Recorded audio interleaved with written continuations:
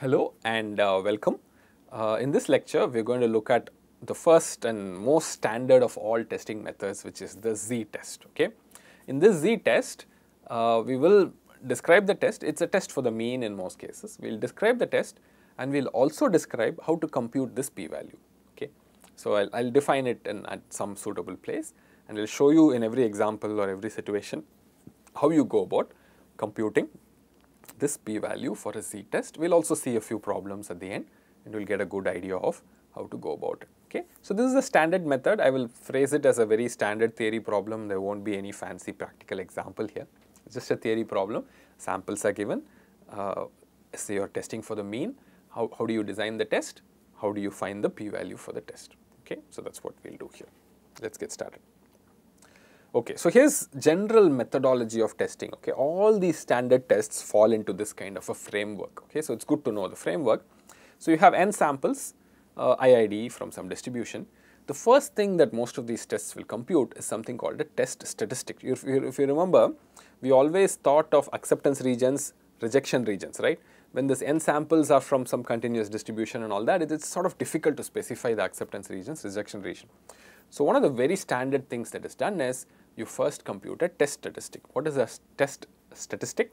It is just a function of the samples, some function of the samples. You just look at the samples. It could be like, sample mean. It could be the sample variance, something else also, maybe some other function that you compute from the samples, but it is just one number. Okay, from the samples you find one number, and your acceptance regions, rejection region, are specified in terms of this one numerical test statistic. Okay, so instead of dealing with n random variables, you sort of deal with only one random variable. Okay, so one is much better than n when it comes to dealing with analysis methods. So you do one test statistic, you compute it using the samples, and then you specify your acceptance regions, rejection regions through that one test statistic. You might say, for instance, my test is reject H naught if t is greater than c. In our examples, we already saw something like that. If you remember, the last example was something like this, right? You had a bunch of samples, we took the sample mean and we rejected or accepted depending on the sample mean being greater than 0, less than 0, something like that. Okay? So you may reject H naught if t is less than minus c. You may reject H naught if absolute value of t is greater than c. So these are all like sort of some two-sided, one-sided, things like that. Okay, assuming null is 0, of course. Okay. So clearly, the significance level alpha will depend on C, and it will also depend on the distribution of the test statistic under the null hypothesis. Okay, so remember, what is alpha? Significance level, probability of rejecting the null given the null is true. Okay, supposing you took some test statistic t and you took the the rejection region to be t greater than c. Okay, reject H naught if t is okay, so all all this is should be if. I apologize for that. Okay, if t is greater than c. Okay, so then the right-sided test, for some reason, means for if you pick that, then your significance level alpha will be probability that t is greater than c given H0. Okay, so you can fix your alpha and find c. Okay, so this is a very standard way in which you can do this, right? So we've seen this before in the examples as well. Okay, so this just watch out for this framework: samples, test statistic, acceptance rejection region in terms of the test statistic, mostly rejection region, and then computation of significance level alpha, probability of that rejection region given H0 is true. Okay, this is very important. Let's go through this. Okay, so first the z-test typically applies or is used usually with normal samples. You are testing for the mean and the variance is known. Okay, so here is a typical example. I have picked one particular number. You can replace this number 4 with anything else like sigma squared or something, but I have just picked 4 in this example. You have n random samples, IID normal with mean mu and variance 4 squared. Okay, your test statistic in this sample, in this type of z-test, is always going to be the sample mean. Okay, it's 1 by n, x1 plus x1, x1 plus x2 till xn, right? Sample mean, which we'll denote as x bar. Okay, the null hypothesis I will take it to be mu equals 0, okay, and the alternative I will take it to be mu greater than 0, okay. This 0 can be something else also. It could be mu equals mu 0 and alternative could be mu greater than mu 0, okay. So, that extension is very easy. This could be mu equals mu 0 and HA being mu greater than mu 0 or mu less than mu 0. You'll see it's easy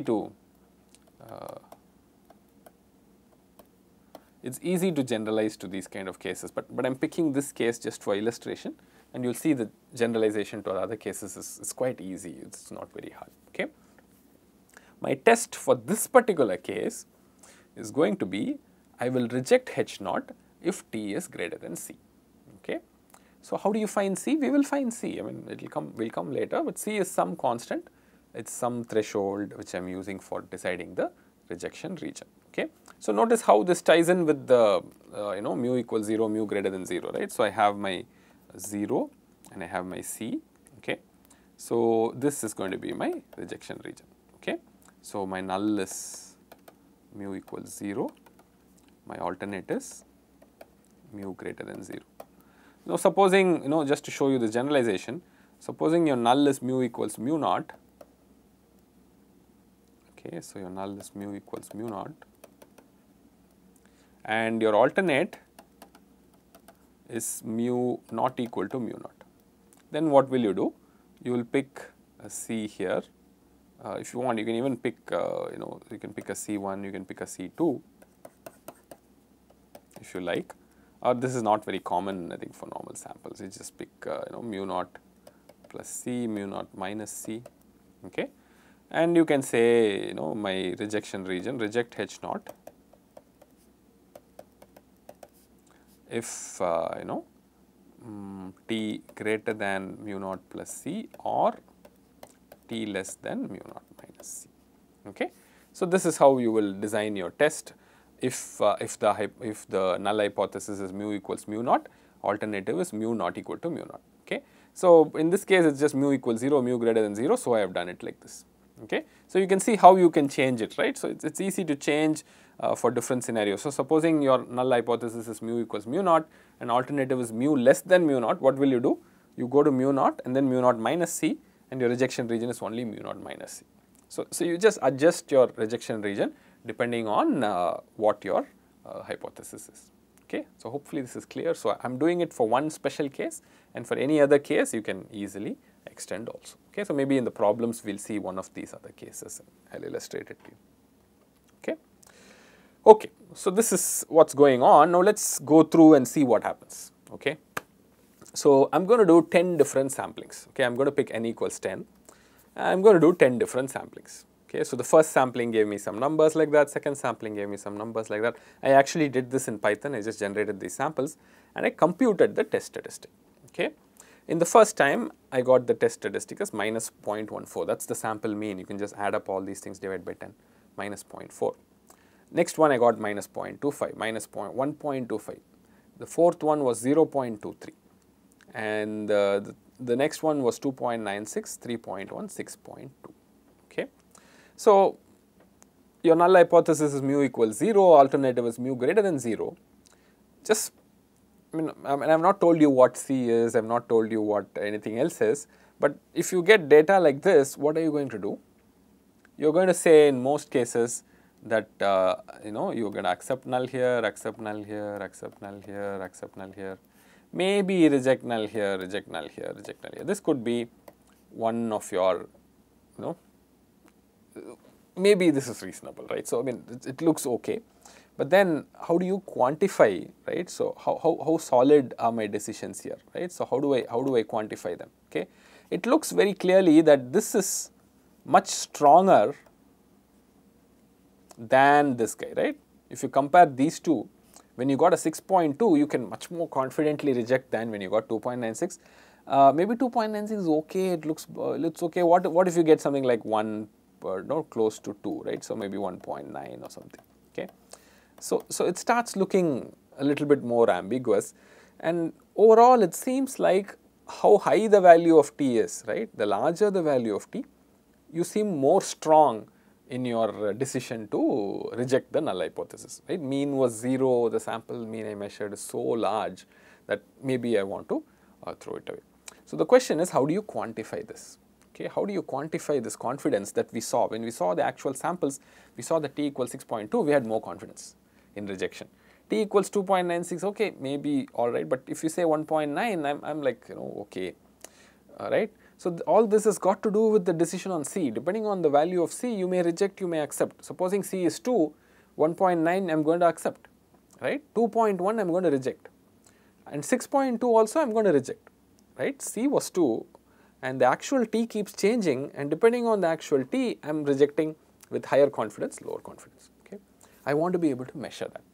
How do you measure that is the question, okay? So that's where this notion of p-value and all that comes in. Now let's look at this a little bit more closely, okay? So generally higher values of t are giving us more confidence. We want a way to measure this, okay? So first thing is, let's begin with significance level. For this test that we had, what is the significance level? How do you compute the significance level? This is not very difficult. We have done it before. Let's walk through this very closely. Let's say you have 10 samples, IID, normal, mean mu, variance 4 squared. Significance level is probability that the sample mean, remember t is the sample mean is greater than C given mu is 0, right? Now given mu is 0, x bar as a normal distribution with mean 0, and what is the variance? Remember, there are 10 samples and I am taking the sample mean, so the variance will divide by 10. You will get 4 squared divided by 10, okay? So from here it's very trivial to do this calculation, x bar greater than C, probability of x bar is greater than C. I will divide by the sigma, which is 4 by root 10. Once I divide by the sigma, it is just the normal 0, 1. Remember, this one has a distribution of normal 0, 1, right? So this is the standard normal, and I will always denote Z as the standard normal.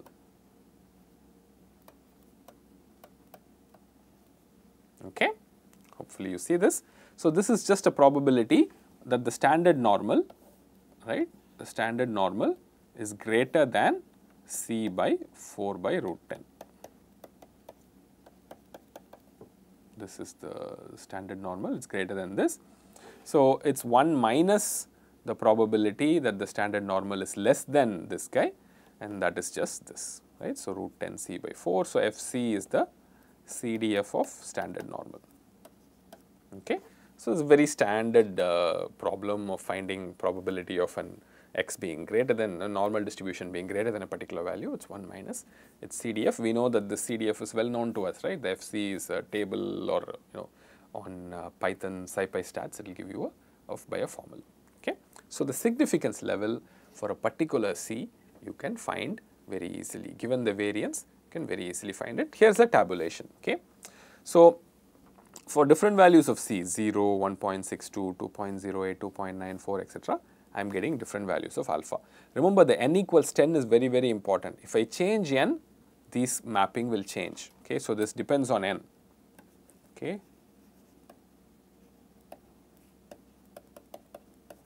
Okay?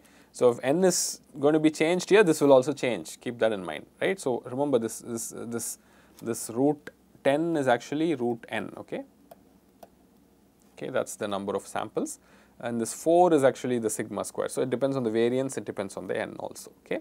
But nevertheless, these kind of significance levels are very common. So in particular, these two are very, very, very, very common, okay? So you always want to pick a significance level of 0.05 or 0.01, okay? So this is very commonly accepted significance levels. So that gives you a C of 2.08 or 2.94. So in my testing with 10 samples, if I am going to pick my test statistic to be the sample mean, I want to reject null with 2.0 with a threshold of 2.08. If t is greater than 2.08, I want to reject null, and that gives me a significance level, type 1 error probability of 0.05. Or I may choose to reject null at 2.94, okay? So greater than 2.94, I will have a significance value level of 0.01, okay? So hopefully this is clear. So the way so this is how people will phrase it.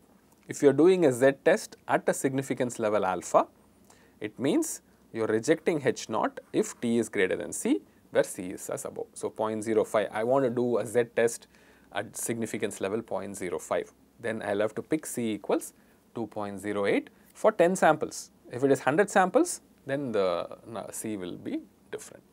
Okay? So this is how you design the test. Okay, standard z-test for mean, you will run it like this. Now once again, this is for the special case of 10 samples, the variance being 4 squared and the hypothesis being mu equals 0 and the alternate being mu greater than 0. Okay. So if you change some of these things, you know what will change, right? It's a very simple thing to change, and you can alter the alternative hypothesis, alter the acceptance regions, rejection region to get a z-test for the mean. Okay.